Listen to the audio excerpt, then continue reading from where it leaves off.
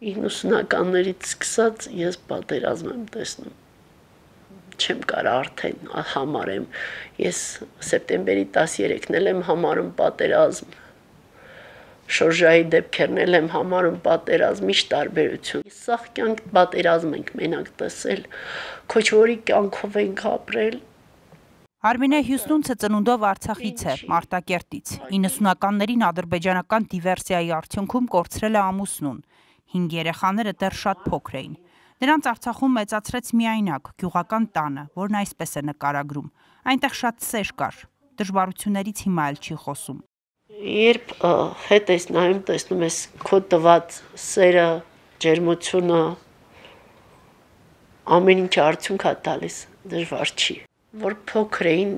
դեռ ընթերցել չէին կարում, վարդանանքը ես էի իրանց համար կարդում։ Թեկուզ աշխատանքի մեջ լծված, թեկուզ գերհոգնած, բայց ամենայն դեպս կարդում էի։ Ավագ որդին 1999 թվականին ծնված Բորիս Կարախանյանը չնայած ուներ առողջական խնդիրներ, բայց համառեց, անպայման ծառայելու է։ Պայմանագրային զինծառայող ընկերներից չբաժանվեց եւ նախընտրեց Արցախից գալ Հայաստան, Ջերմուկում էր ծառայում։ 2022 թվականի սեպտեմբերյան մարտերի ժամանակ վիրավոր ընկերներին փորձեց դուրս բերել Բորիսը, բայց ընկավ անօթաչուի հարվածից։ Գնացել էր, որ հրետանին օգտագործեր, որպես դղեր կարային դիականեին, ու այդ պահին էլ հենց խփել է անօթաչուն։ Բայց իր ընկերները մի մարդու նման իջել են, հանել են։ Ճանաչելի է եղել։ Ճանաչելի դեմքով չէ, բայց դեմքով ամբողջ գլուխը գլխուղեղը թափած էր։ Ես ինքս եմ գնացել տեսել ճանաչել իմ որդուն։ Ոնց եք ձեր մեջ ուժ գտել այդքան։ Ես պարտավոր էի։ Ինքը ամբողջությամբ մարմնով նույն իմ բարիսն էր, նույն իմ բարիսը, նույն իմ խելոք, հանգիստ, համեստ տերխես։ Ես իրան ճանաչել եմ, ես եմ գնացել, ես թույլ չէի տա ուրիշ ճանաչել իմ որդուն։ Ես պարտավոր էի մնացածին, ասեի, որ մերն է, մեր երեխեն է, հաստատ մերն է։ Իրոք չէի հավատա, ոչ մեկին չէի հավատա։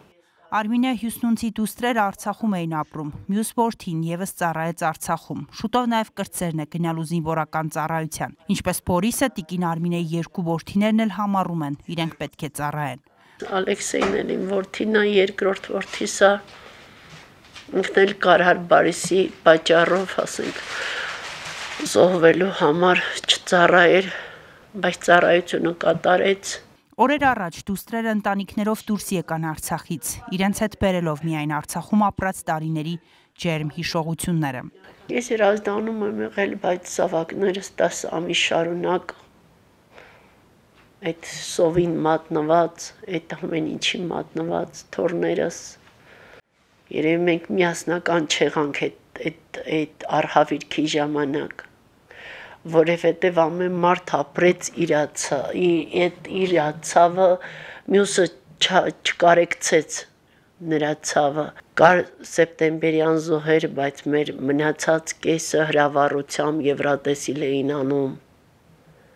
Չհարգեցինք երևի մեր զոհերին։ Բորիսի մարմինը հանգչում է Հրազդանում, տիկին Արմինեն սփոփում է իրեն, իր որդու մոտ է։ Արցախում տունը կորցնելուց հետո Հրազդանում վարձով է ապրում, չի տրտնջում։ Կառավարության ոչ մի աջակցություն չի ստացել իմ ընտանիքը, թեկուզ այն ժամանակ։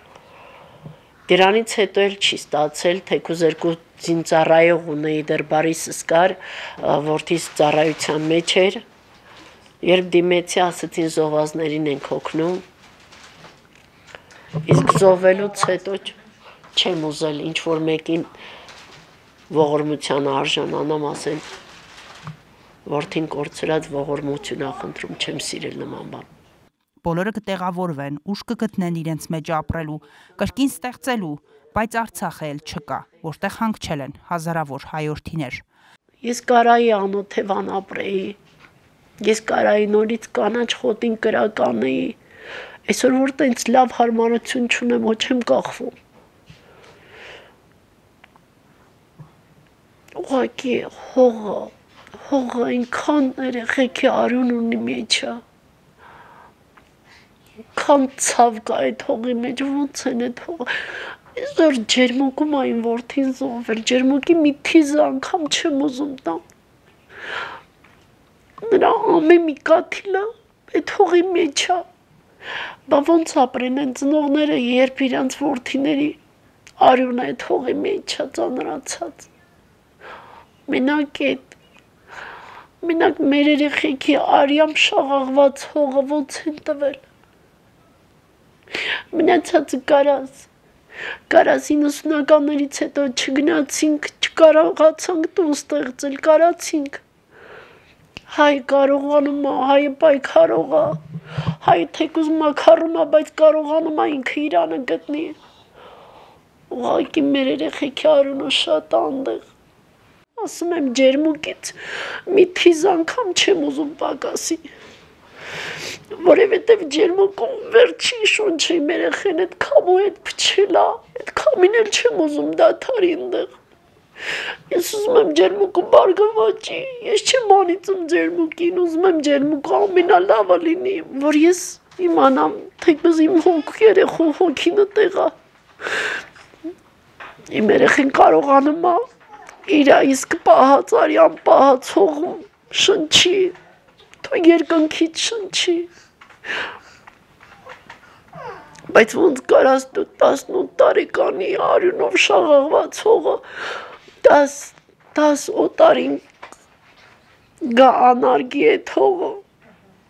Արմենեի Վարդանյան, Համբարձում Պապոյան, Գալանյուս Հրազդան։